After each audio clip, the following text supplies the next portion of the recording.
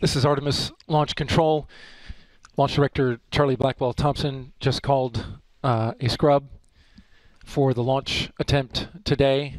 NASA's most powerful rocket will have to sit on the launch pad a while longer after officials called off Saturday afternoon's liftoff because of a hydrogen gas leak. It was characterized as a large leak. It's the second time since Monday that leaking hydrogen put the launch on hold. The weather was cooperating early Saturday morning when the launch team began loading nearly 1 million gallons of fuel.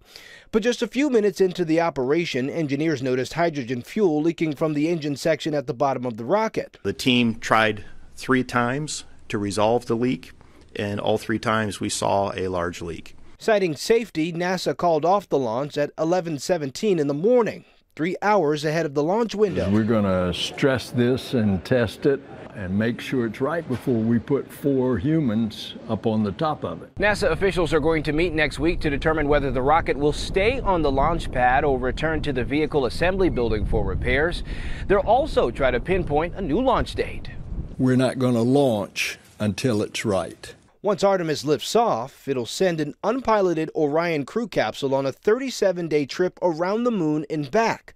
A dress rehearsal that's another step towards sending Americans back to the moon as early as 2025. Thousands gathered along the Space Coast Saturday, hoping to see Artemis blast off. I dragged my wife down here. We got here yesterday at 7 a.m.